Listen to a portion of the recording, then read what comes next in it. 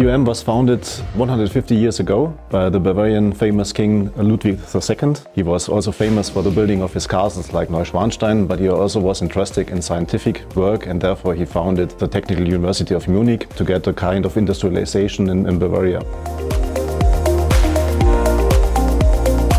We have around about 40,000 students in different fields. That's our department where we are working for in the civil engineering. We are here at the Institute of Road, Railway and Airfield Construction. Our institute is connected with the development of pre-stressed concrete sleepers, the lateral track stability, which is a huge topic, and with the development of slab tracks or ballastless track.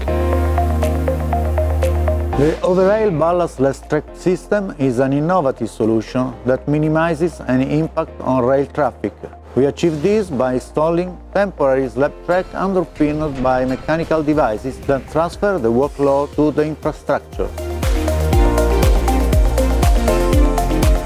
At the Technical University of Munich laboratories, we conducted a series of tests on our system, taking into account various working situations.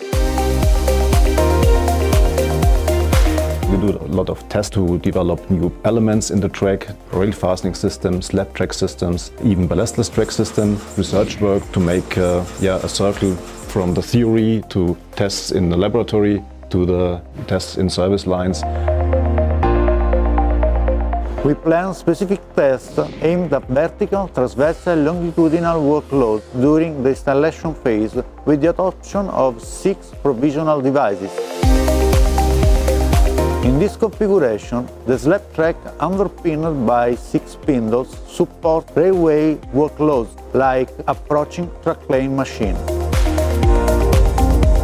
Similar tests have been carried out to reactivate rail traffic when slab track is underpinned by 14 provisional devices.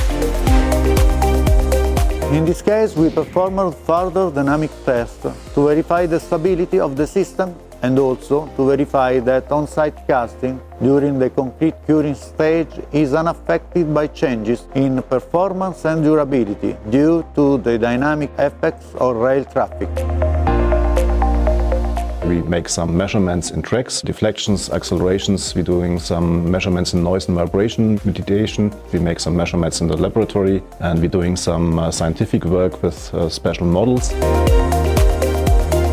The system was then tested in its final configuration, 48 hours after on-site casting, with repeated dynamic loads, 5 million cycles, over the course of 23 days. Our test involved 2 types of cycles.